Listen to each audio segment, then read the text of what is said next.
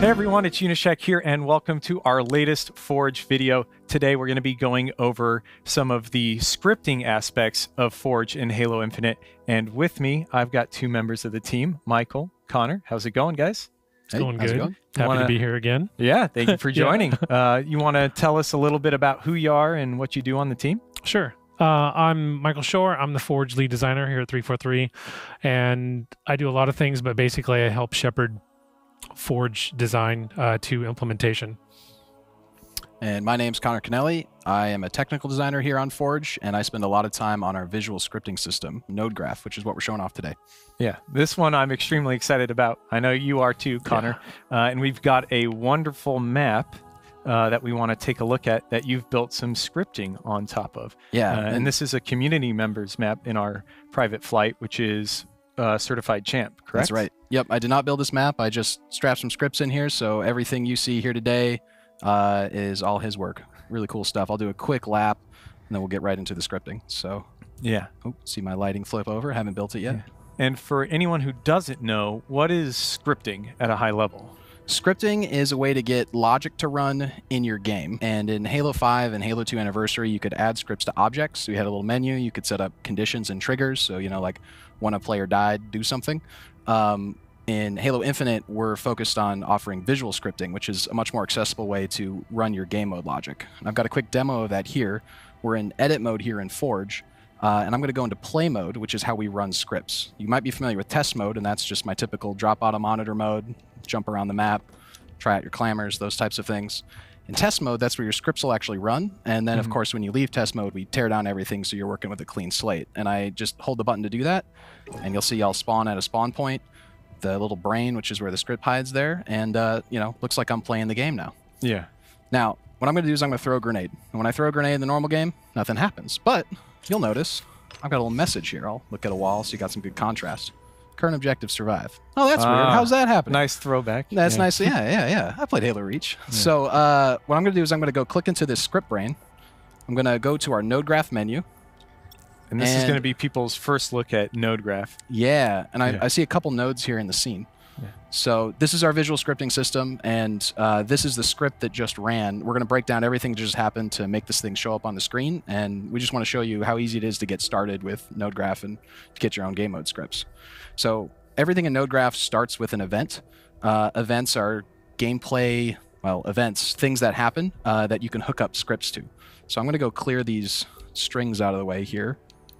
And we're going to look at the event we're using here is on grenade throw. This is an event node, and there's a couple of components. You got the name, and you got some pins on the side. This diamond is the action pin. This is what's going to let you hook up what runs next.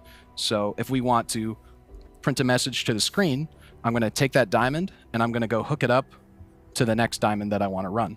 If I wanted to put more stuff after I print messages to the screen, I could just keep using the diamonds and chain them all together. Work really well. It's like a flow chart. That's exactly right. Of just game logic.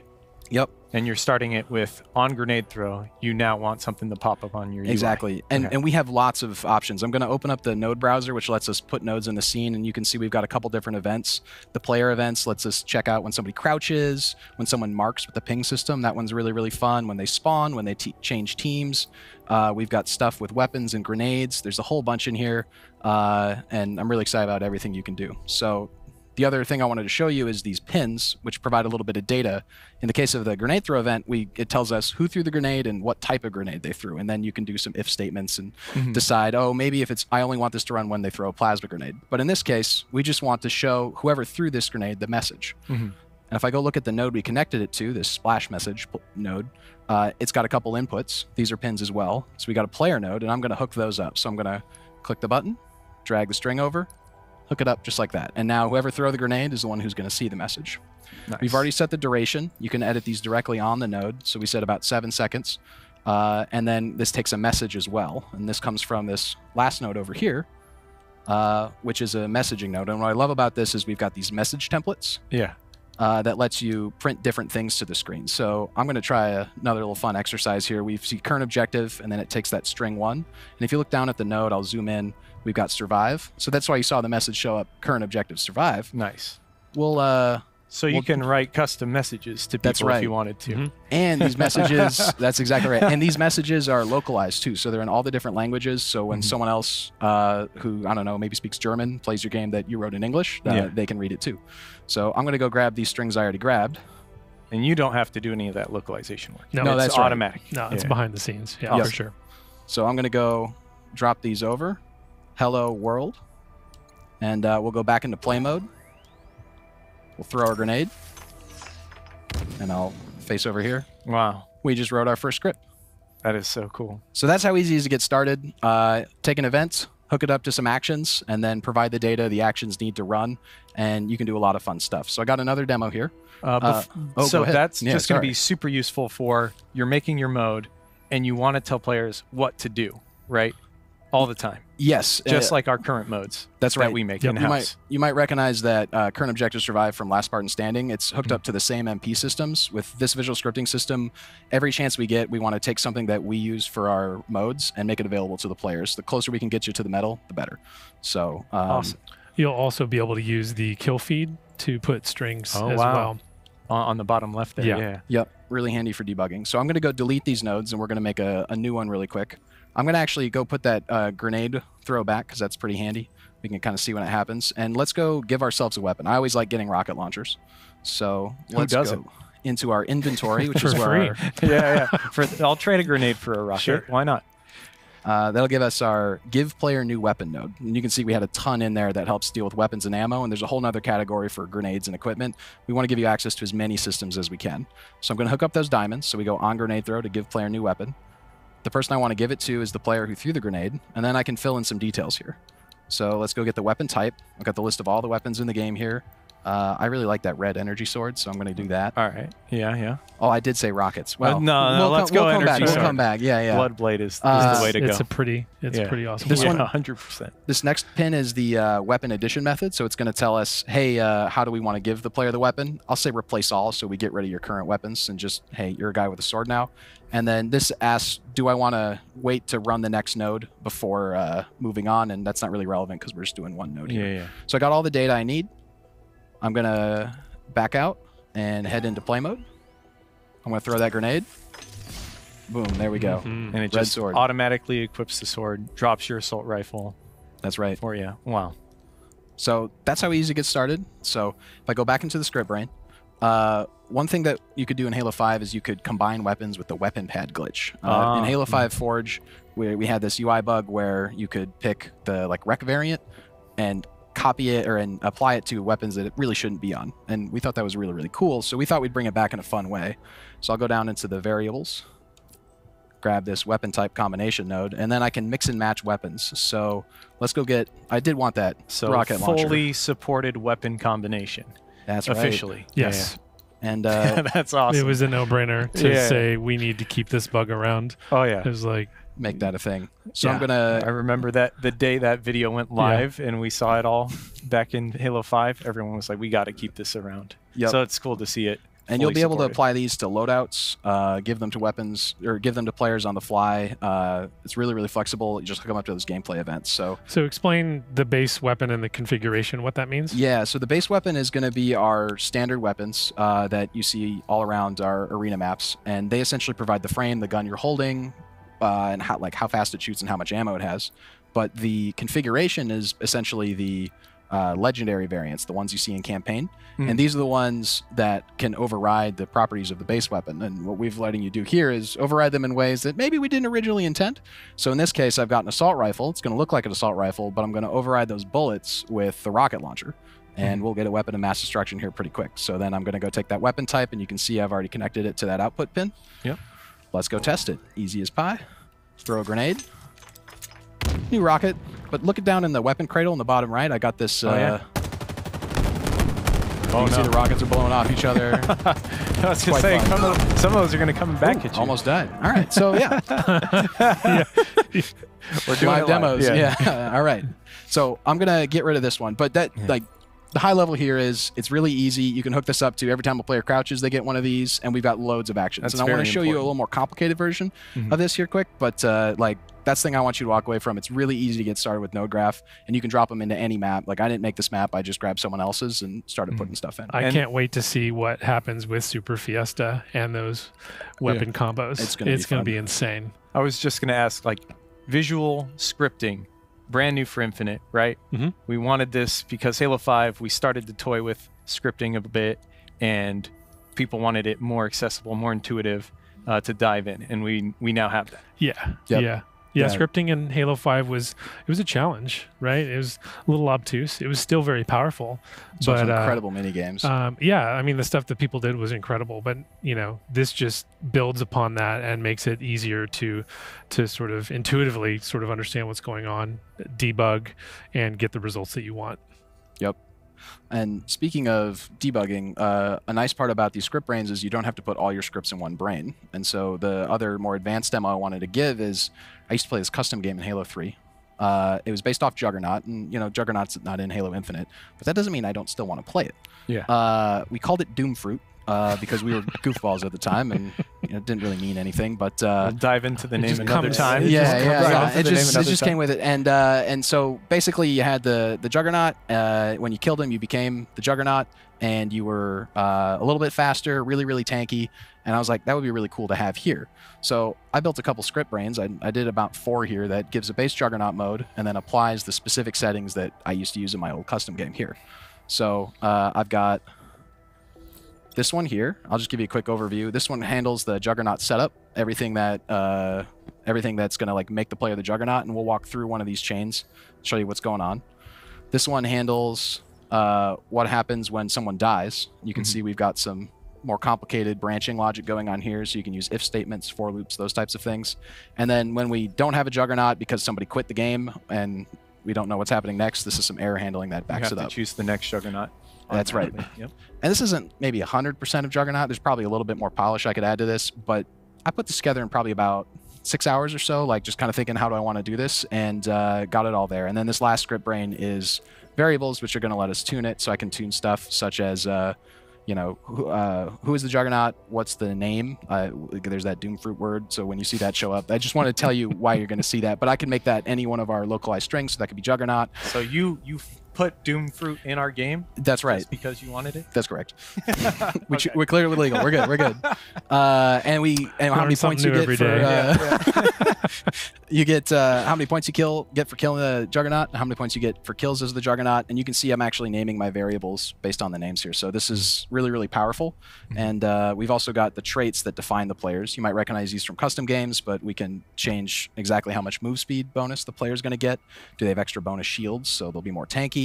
How slow does their health recharge? Can you go back to variables really quickly? Oh yeah, absolutely. I wanted to speak a little bit about the scope there, because I think it's a really, like, since you're using multiple script brains, like why are they set to global, and why is that so important? Yeah, so in lots of our scripts, or lots of minigame scripts, you end up using the same piece of information over and over again. So say in Halo 5 you wanted to do one of these modes, and every time you killed a certain guy you got 5 points. Each one of those scripts you had to put in 5 points for. There was a variable system there too, but we wanted to make that super accessible, and so we offer this option here to choose local, global, or object scope. Local will keep everything in the same script brain, and so if you're making simple scripts, you want to use local, it's nice and simple. But if you want your variables accessible in other locations, we've got global, which means you can see it in every context, essentially every other script brain. And object lets you actually store a number on a thing, like a player. So I could say, like, track someone's coins. If I was building like a Halo RPG from the MCC custom browser, I did a lot of fishing in that a couple months ago, and I was like, that's pretty cool. The object, you could say, I'm going to put a coins variable on a player, and then whatever action you take in the game give you coins. We can just track that, so then your scripts can just grab it based on, you know, who's interacting with the switch. Wow. So really powerful constructs, and make it a lot easier to manage stuff. So I'm going to dive into one of these, and then we'll show you the game mode, because I think that'll be, hey, this is cool. But I want to just walk you all through what happens in this custom event, which is when we set up the Juggernaut. Quick thing, the custom event is, we've got all those gameplay events that the game raises. Sometimes you have custom logic that you're like, hey, when certain things happen, when like multiple factors are happening, I want to trigger my own logic, and custom events let us do that. So they're up here in events custom, and you can do both local and global versions of those. So this is a global one because it gets triggered from a couple script brains, but there's lots of things that trigger a new Juggernaut, start of the match, when someone dies, when someone quits. So we put all the logic in one of these here. And when that goes off, we go and apply a trait set. Those are those custom game properties I was started to show you earlier. This is making the Juggernaut the Juggernaut. Yep, I'll go back into the variables. And we define those up here. Movement speed, bonus shields, health recharge, stopping people from throwing grenades, so the Juggernaut has to use the hammer, whether or not they drop weapons, which is really big for custom games, whether or not they can pick up weapons, and do they have infinite ammo. We don't know our Juggernaut to run out of hammers. But I can put as many of these in here as I want and name it all as a set. This is the Juggernaut set. And so this this guy right here just says, hey, when you become the Juggernaut, make him the Juggernaut until he dies. And you can apply that for a certain number of seconds or just permanently, and they'll get it every respawn. So lots of different ways. So you took a different script brain, plugged it into this one, and plugged it into that flow. That's right. Nice. We've got give player new weapon, which we saw in our last demo. So that just hands a player a new weapon. I'm using a global variable here so that in the variables you can say, hey, I want you to get the big red hammer from campaign. Maybe I want Juggernauts with rocket launchers. So I can just go change it in the variables and it'll show up any spot that it gets used here. Just following this little diamond pin down here, pushing splash to players. You also saw this in our demo. So we go and make the message. We're going to say you are the string. And then we're going to use that global variable for the Juggernaut name. So once again, really, really tunable. So when you drop this on your map, if you're like, Doomfruit's kind of silly, I want classic, great, you could swap that out. But you could say you are the Doomfruit. That is correct. Yes. And in fact, So, I hope we that's see what that I'm gonna here. do. That's what I hope we see here really quick. And then finally, we trigger some more logic, which is down here at the bottom of the page, but we have nav markers that'll kind of track the Juggernaut and move around. You'll see that in the custom, but that happens down here. And we won't go through all the details, but you can configure nav markers, make them follow players. And so the takeaway from all that is there's tons of things you can do in this. This node browser is absolutely massive. Each of these are categories, and each of these categories is stocked with tons and tons of nodes. So I'm really excited for the community to get their hands on all the things and then start giving us ideas on what we should add in the future, because I think that'll also be really, really exciting. Yeah. That is very cool. I'm going to queue up our Juggernaut custom game so we can put your script to the test here. Yes, let's see how that goes. On this other machine. But you used to do scripting as a community member too, correct? Yeah, I spent way too many hours in Halo 5 making mini games, little objects that you could play with. Learned a lot of things about special numbers. There's a lot of crazy math that happens in Halo 5 and some cool tricks to get stuff to follow. So yeah, I love all the things that you could do. And it's really cool to be a part of the expansion of that for Infinite. Yeah, and making a little Juggernaut demo we can test here too as I jump in. I'm the only the account we're playing on is my bumper jumper account, so I kind of have to be. But I'm gonna watch. I can't play that. We're gonna watch as some bots kill each other, and there we go. We've got a Juggernaut who got that first kill, correct? Yep. So I'm gonna try and go knock out this Juggernaut who, as we can tell, has Eshrum's hammer, and I am way too close, so I'm gonna run away. Please don't chase me. Don't look at me. You'll notice you didn't get any kills because in the game mode we set it to no points. kills. Yeah. So we're only getting points for killing the Juggernaut or kills as the Juggernaut. Oh no. Which is really important for making those custom games sing. So remember, he's tanky. Oh no. Get out of there. There we go. There we go. Get the kill. Nice. All right. Nice. And there's our splash message. You are the Doomfruit. I am the Doomfruit. Now you're a little faster. Your shields are recharged. And I've got the HUD on me. Yep, the nav marker on me. And I can come after some... Oh, I went a little too far there. Moving too fast. Double kill. Triple kill. Come back. So this game will go to 25 at the end, and this is just our Arena FFA Slayer game. And all we did was change how many bots are present and set the points to 0 so that the mini game scripts we put in those script brains can control what's happening. I'm gonna try and get there. Oh, I think that might be too late. Oh, I got it. Oh, there you go. There you go. Come back to the gameplay. You're on my radar. Come back. I think we might have to turn Oh, it timed So out. close. Ah, close. So we might have to turn those bots up to ODST next time you play, but I think this highlights one of the things I really like about Infinite's Forge is you can test your mini games with bots, and that is like in Halo 5 you had to go find a friend. Quality move. Emergent gameplay right there. Yep. Love it. I saw it, lined it up, and it worked. Oh, that's always so much fun. So I remember in Halo 5 I was constantly like bothering friends to come join my game so I could hit them with the gravity hammer and make sure my mini game was working. And something I really enjoy about testing in Infinite is we've got bots. which lets it easy to get a first pass on a couple of these things. Just taking a look at the map now too. Yeah, testing bots, testing maps and experiences with bots is I feel like it's such a game changer for Forge. And I know I would love to finish this game and keep it going, but we do want to show off how these bots know to navigate around on these maps, right? Yeah. So we've got another map loaded up here on the side, which is by Cliff internally, who we had on in the episode before. He put together a map that covers what it looks like with the bot nav mesh, right? That instructs bots on what to do on these maps. You guys mind walking us through that? Yeah, definitely. So if you've never heard the term before, nav mesh is essentially this data that comes with a map that tells a bot how to navigate it. And in Halo Infinite, we generate that automatically for you. And you can actually see that with one of our tool settings. If I go into the tool settings over here and go down to nav mesh and turn that on, if I point my camera, I can see, wow, blue is anywhere there's nav mesh, and you can see all these arrows that are saying, hey, here's how one of our multiplayer bots will navigate, like read the space and say, oh, I can jump from there to there, I can jump down from those bridges, I can jump across, and that's really, really cool. Now, no automation is perfect though, so like oftentimes you'll make some geo, it's a little strange. I think Cliff pointed out one, let's see if I can find it. There's a ledge back here. Yes, yep. And you can see actually I don't have the nav mesh on it. I think I got an old copy of the map. It did not auto-generate, yeah. And so, right, we've got, that means it's basically invisible to the bots. They don't know that they can go up there. So how do you solve that problem? I'll come out here to spawn some objects. I'm going to turn this off just so we can see it. In the gameplay section, you can check out our nav mesh category. And we actually have a bunch of different objects that let us tell bots how to read the map. You can tell them about crouch areas, like a little tunnel in Bazaar. You can talk about jump hints. Say, hey, this is a place you can jump if those arrows aren't generating automatically. You can say, actually, you really can do this. We've got some one-way movements, so things like teleporters or man cannons.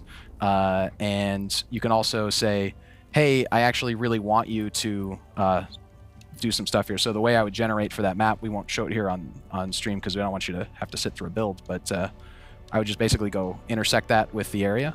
Whoops. And next time this generates, now the automation will say, oh, great, you want this ledge? Let me take care of that for you. And it'll take care, it'll go generate it. So you can suggest to Forge, I want this to be a playable space That's for right. bots. Yep. And Yep. these are a lot of the same markup we use in our internal editor, and we've just put them in Forge so that you can use them too. Yeah, a lot of this is directly from the internal tools. Yeah. And then just to call it out there, if you don't want bots to go to an area, you can apply nav mesh cutters that say, no, do not generate nav mesh there, and then the bots will say, great, I don't see it. Do not jump nice. into the pit of death. Correct. Yeah. A very good example. Yeah. That's Very right. good example. So One thing, bots, how do they know how to pick up weapons? that's actually built into the objects themselves. So any kind of weapon racks, objectives like the flags, they already know how to play those modes from our regular maps, and that carries over to Forge. So when you put them down, it'll go into their utility tree that says, oh, should I go grab that rocket launcher or should I avoid the player in front of me? They'll just take that into account naturally. You don't have to do anything, which is pretty great. And this is super helpful for just jumping in, testing your maps, your modes, without needing 7 other players. Yeah, That's right. It's like I said earlier, like being able to just be in the zone, testing your map, and go, hey, I just want to play it. I don't have to get 7 other people to come to my custom game. I just get the bots to come. Yeah. And you get a full test pass on it. Yeah. That's real nice. It really, like, in my experience, it's been really informative, like, to do this in the blockout phase and really understand what your map is doing, and because you can change the difficulty of the bots in your custom game, right? Sure. And so you can really understand like how the map is playing, and the bots will play geometry very well. It's kind of annoying sometimes how much they kill me. Yeah, but also really, really helpful. I'm like, that tower is really, really strong. Oh, okay, maybe that room. Yeah. You know what? Maybe it needs some windows in that. I need some cover. Like, I feel like this is just a hallway of death. Maybe I need a way out of it. Those kind of things. Yeah, for sure. And that just means you're bringing a better map to custom games night when you go to play with your friends. So that's very true. Yeah. But I think that covers all the things we wanted to touch on today. Before we wrap up, did you guys have any closing words you wanted to say? I've sort of said this in the other video, but I'm just super excited to see what like things like Action Sack, how they Yep, evolve with that nav scripting. mesh and scripting, right? Like I just think it's going to be just exponentially more insane than it was before. And I love Action Sack. I love Super Fiesta. I love all that stuff. So I'm super, super jazzed to see the crazy stuff that comes out of the community. Yeah. And I'm kind of in the same boat. Like, surprise us. What can you come up with? What are you missing to come up with even cooler things? Like, we want to hear all of it. We're really, really excited to bring you along for this journey. All right. Well, thank you so much for joining us today. And everyone, thank you so much for watching another Forge video. We're going to have even more coming out on our Halo channels here in the coming weeks. So thank you so much and stay tuned for more Forge info. We'll catch you next time.